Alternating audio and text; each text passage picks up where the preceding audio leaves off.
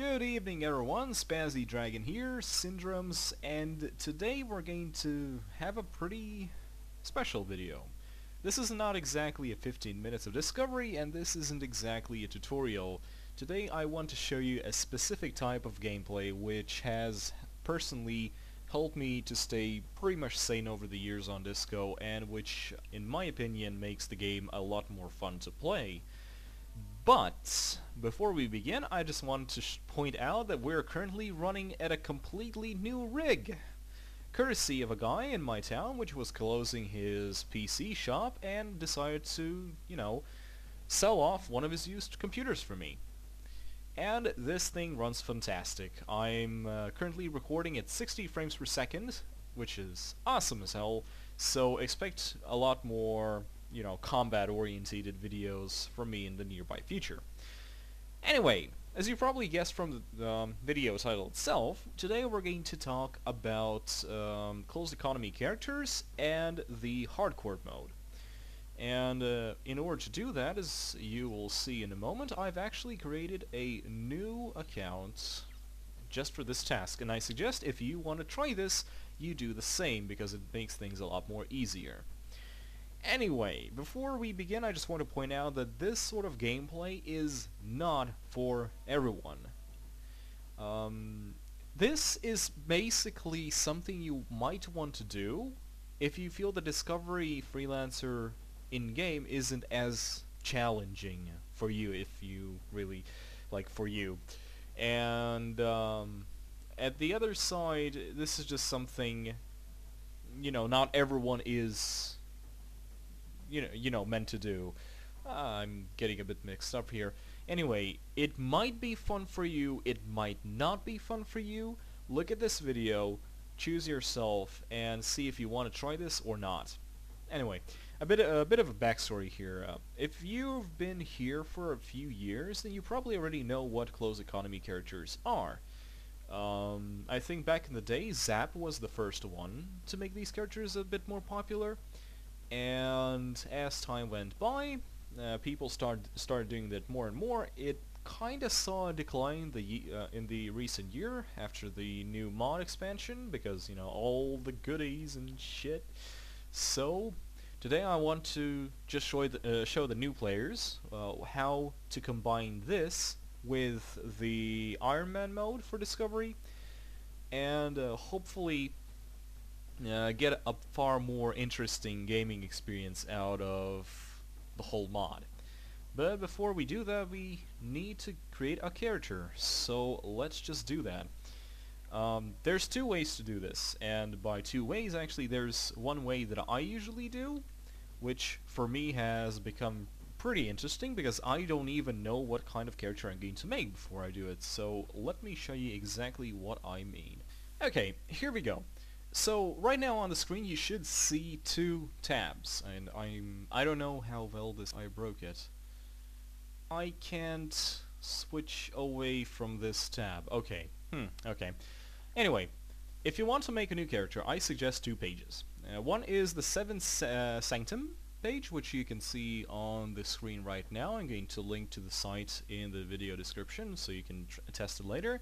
As you can see, you can choose a category, and the one that interests us in specific is Science Fiction Starship Cruise.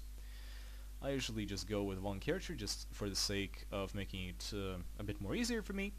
And this is where you can choose your own way how you do it. You can pretty much click a few times and pick a random character.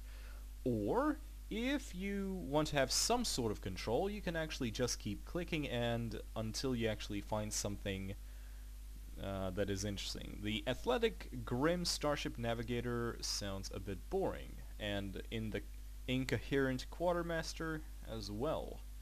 Young manipulative computer technician infected with nanites. Okay, that sort of makes sense. The young odd xenoarchaeologist. Well, this seems sort of familiar, although he wasn't young. The plain, persistent, greedy xenogeologist English, in love with someone of another species. Seems legit. Okay, you get the idea. Right. we can pick any sort of character from here if you want. The miserable medical technician coping with mental illness. Sir, why not? I mean, this is the sort of character who would just gather up some money, buy a civilian shuttle and go fly. Anyway, after this, we are going to actually go for a name. For this, we're going to use the link you will be able to get from the video description. We're going to use, yeah, masculine. Why not? First name, middle name, and English. Depending on what you... I mean, if you want to get a German... fuck. English. Seriously, what the fuck? If you want to make a Rhinelander, then obviously you want to take German. If you want to make a Kosarian, then it's obviously going to be either Japanese or Chinese. And so on. So let's just generate a name for us. Quinn Gordon. That sort of sounds familiar, I don't know why. Brad Dexter. The Dexters were a player faction. Russell Hubert. Lacey Fran. Haywood Villy. Okay. Aston Martin. Seriously?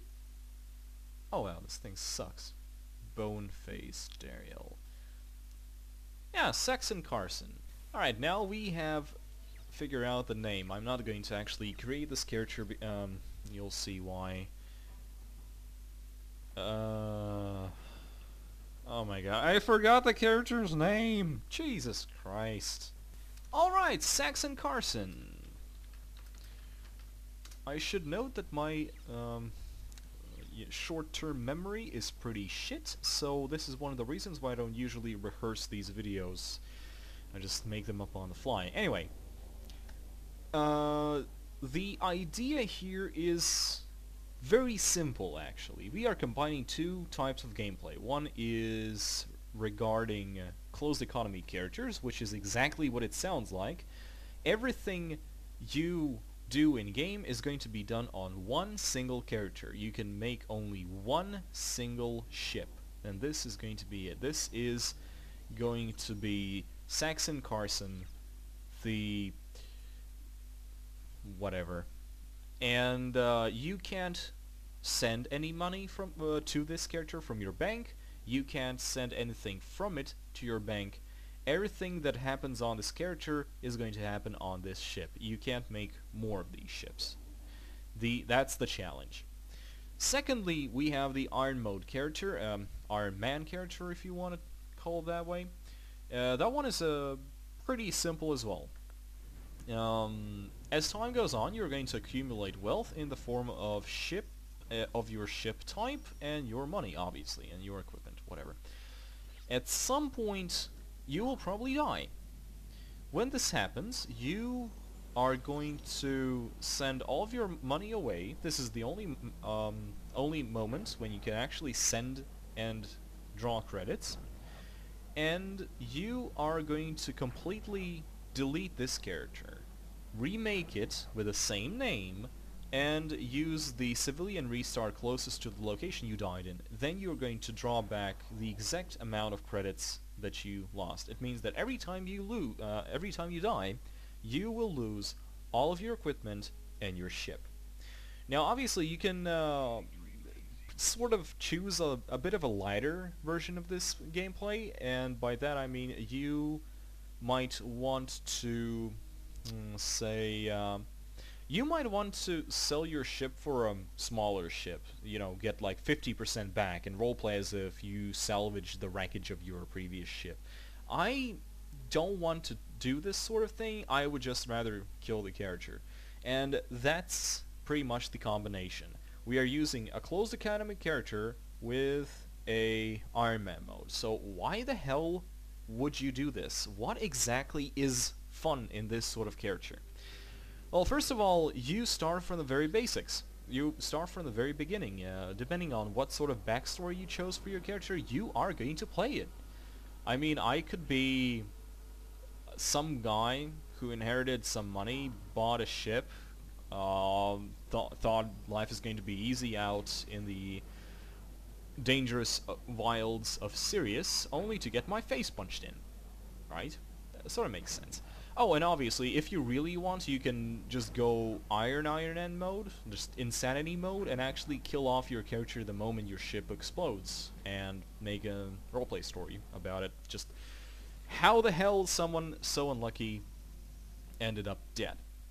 Anyway, so the very basic idea here is see what kind of roleplay can you get from scratch. I mean, this is a completely new character. You're not using a restart and funding yourself from the bank. This is a completely new character. Everything that's going to happen to this character is actually going to impact his story, right?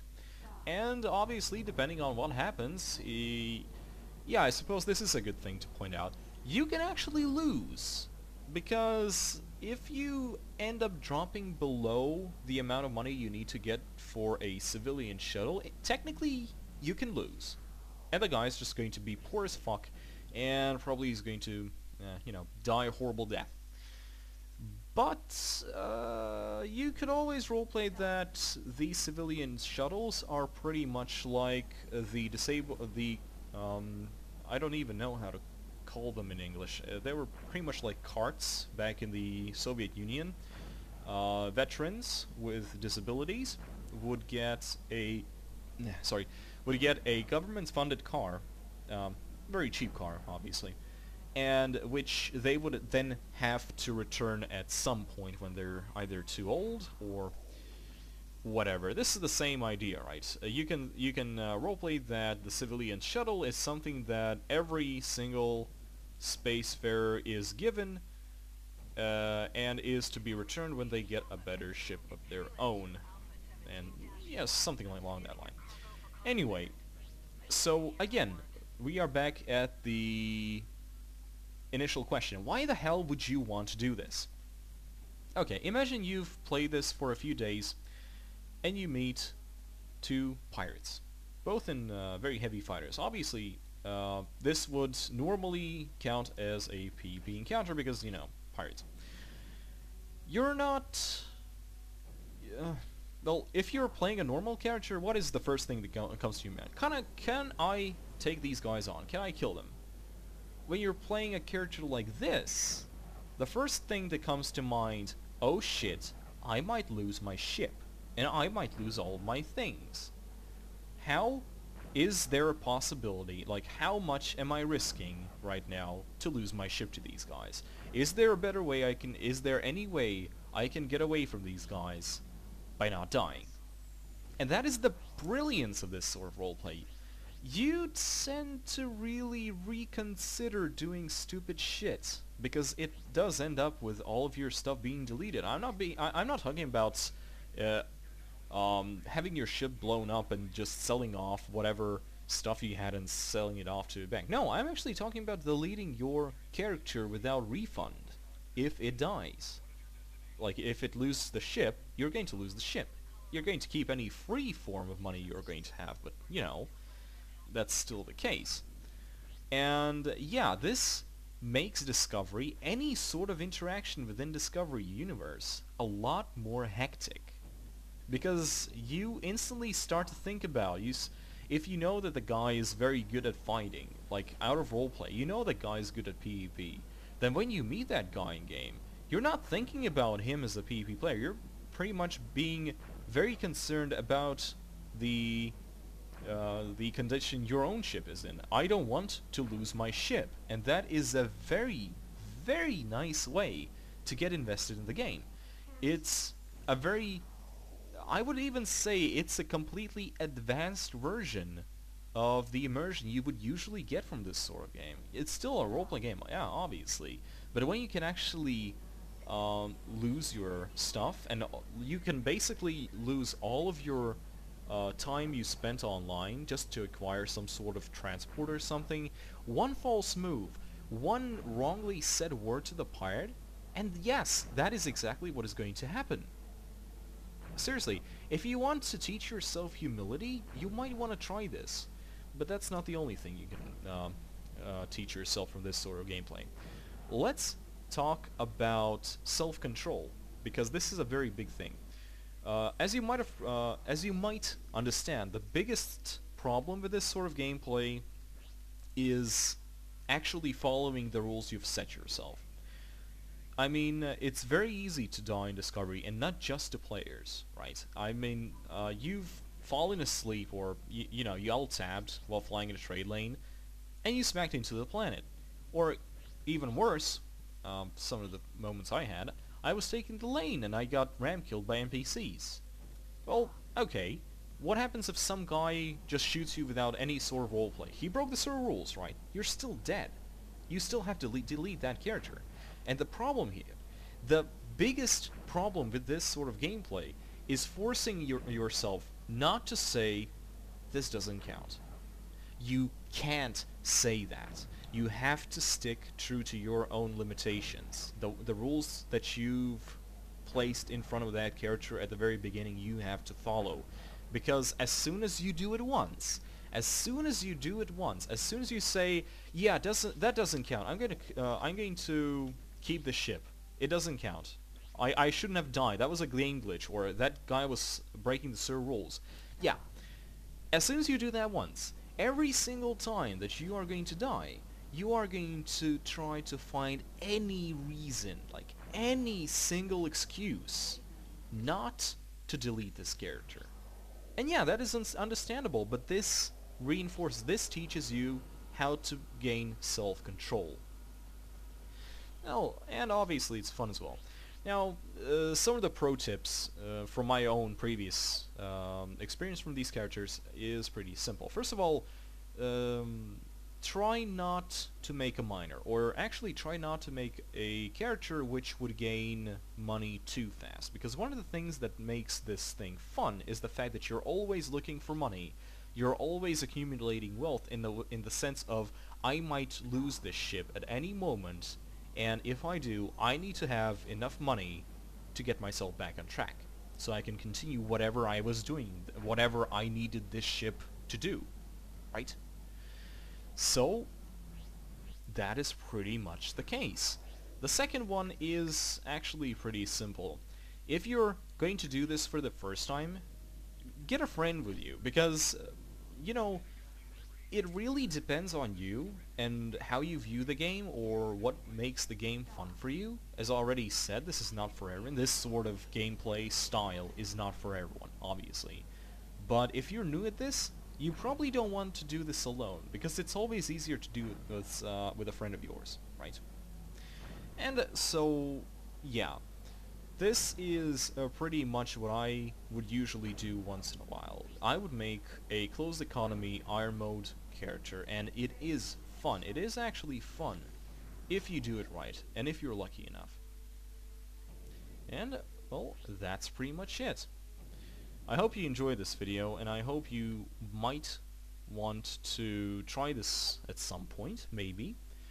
But if you want to see more actual video footage than just me flying around New York, I have no idea. I started talking, I have no idea what the hell was going on. If you want to see more gameplay footage, then I suggest you take some time to look at my YouTube library, and there's 2 parts of the video called Losing is Fun, The Adventures of Petty DiCapo. That was one of my first attempts to make a video about these sort of characters, and I hopefully captured the thrill of it. Anyway, this is Spazzy Dragon from Discovery Freelancer, aka Syndromes, and I hope you enjoyed this video. Cheers!